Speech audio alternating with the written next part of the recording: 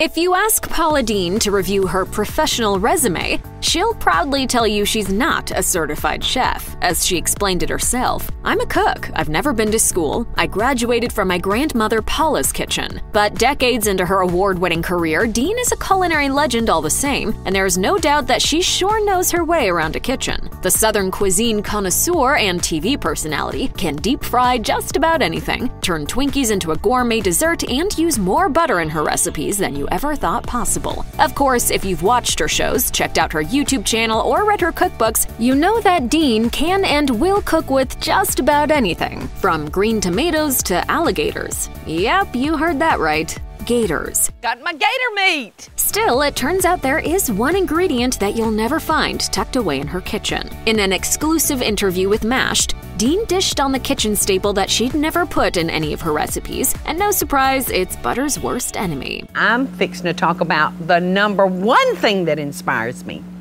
And if you know me, you know that it's butter. As fans already know, Deen makes no secret of her lifelong love of butter. There's nothing better, and there's certainly no substitute for it. She says, "I love butter. Don't touch margarine, but I do love me some real butter." She added, "From what I understand, margarine was originally designed for uses in the mechanics world, and then it was changed around some to make it edible." And it appears Deen is onto something. While margarine, as we know it today, was technically invented to be a cheaper fat substitute for human consumption, according to National Geographic, French scientist Michel-Eugène Chevrel, who first developed margaric acid, was actually looking for ways to make better soaps and candles. Margaric acid was then used by another French chemist and inventor to create the margarine we now see on the shelves. Even so, the beef tallow spread didn't go over so well. In fact, when it was first introduced in the United States, there were political cartoons depicting margarine being made with all sorts of non-foods like paint and rubber boots. In reality, margarine is far from natural and can only be made through a chemical process, usually hydrogenation. Just a little tad of butter.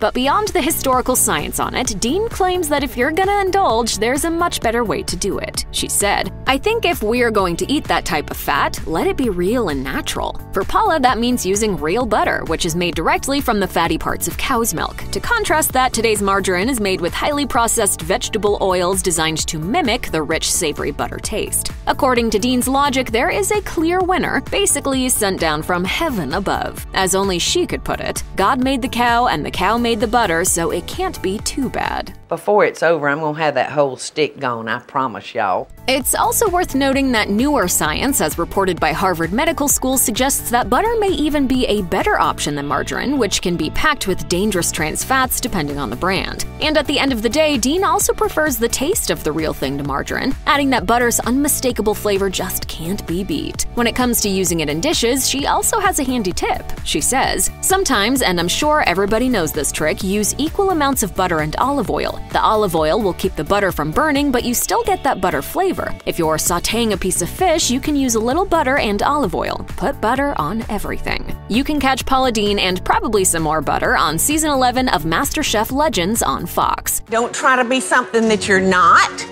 Be yourself. Yes, ma'am. And if anybody says no to you, keep going. Check out one of our newest videos right here. Plus, even more Mashed videos about your favorite celebrity chefs are coming soon. Subscribe to our YouTube channel and hit the bell so you don't miss a single one.